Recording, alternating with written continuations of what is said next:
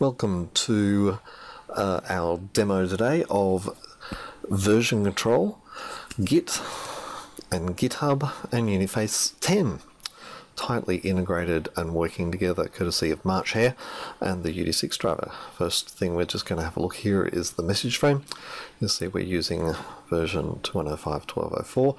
So we're kind of previewing a few features that are coming up in UD6 3.1, but they're available today. You can download them from our website, and we're using the latest Uniface 10.2.2 release. That's the latest that's available. And I've got some tabs open, but I just wanted to show this is a customer repository here that we've imported to Uniface 10, and just showing that the performance is pretty good here for browsing components and browsing entities, etc. It's a large repository. It's got thousands of components and about 1,000 entities, I think. So we wanted to give it a good test, and you can see the paint to blow is all working. Now what UD6 does is it stores your Uniface source code in text files natively. So UD6 is a database. It appears to be a database to Uniface, but at the back end there is text files. So you can just use your usual git commands. Now, first of all, I'm going to just do a pull here just to make sure the repository is up to date, and to demonstrate that I'm using the Git credential manager here from Microsoft.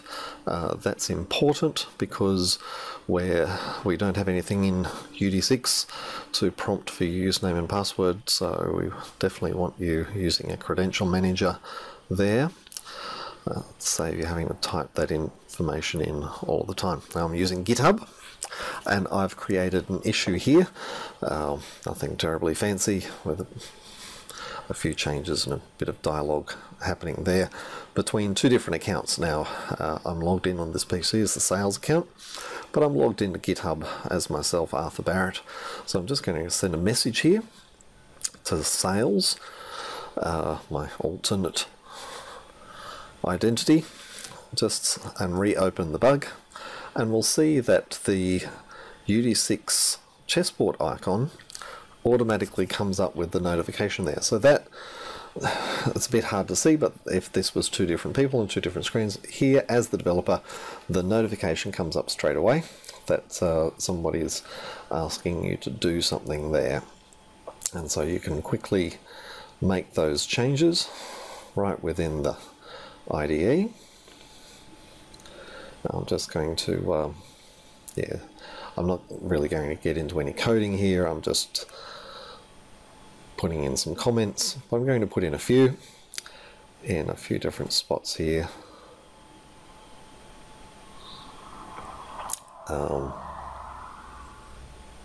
Now I just want to I'm just doing some cutting and pasting here just to format up here a little message, which I'm going to use also as a check-in comment, and I'll demonstrate how I use that in a moment.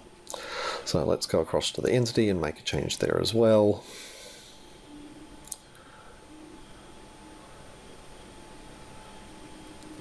We've got other videos on the website that go into all of the details about having your Uniface source code in text files, and how that allows you to use build management tools like Bamboo,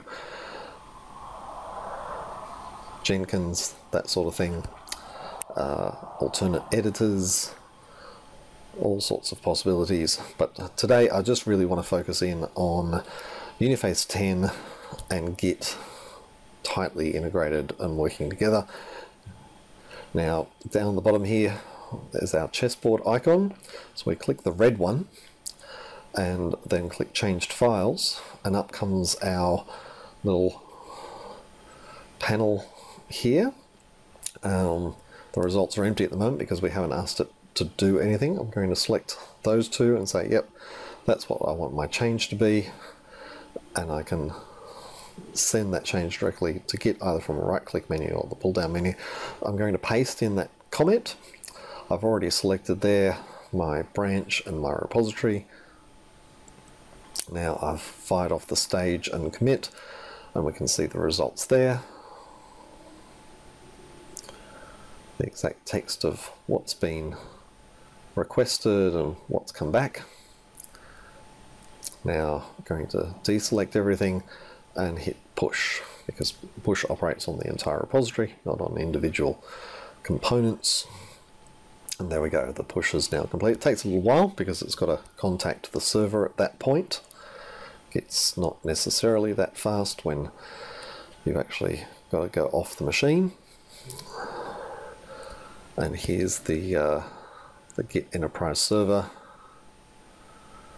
I'll refresh that now. Because it was me that made that check-in comment, I got no notification, but the information is in the issue, and the issue has been automatically closed. So my alternate identity, Arthur Barrett, would have received that notification. We can also have a look at the commit there and exactly what was in it.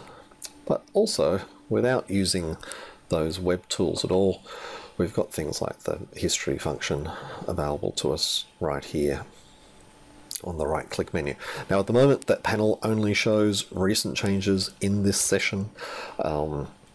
We're interested in what other things you would like in there. I think logically maybe changes from your previous session or from other windows that you have open on the same PC, but maybe also changes that have come from elsewhere.